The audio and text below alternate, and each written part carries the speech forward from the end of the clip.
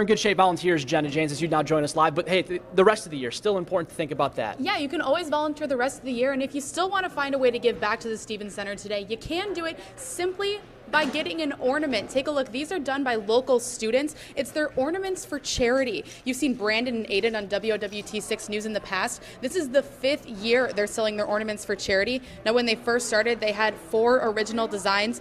Get this, they now have over 50 and 1,400 ornaments to sell. The boys have put in a lot of work. 2 months worth of weekends. You're willing to give up all those weekends to help people? Yeah. Pretty cool on your tree, and it really helps a good cause. And we think they're pretty cool too. They've sold to 48 states and a number of countries. So far, they've raised about $2,500 of their $10,000 goal.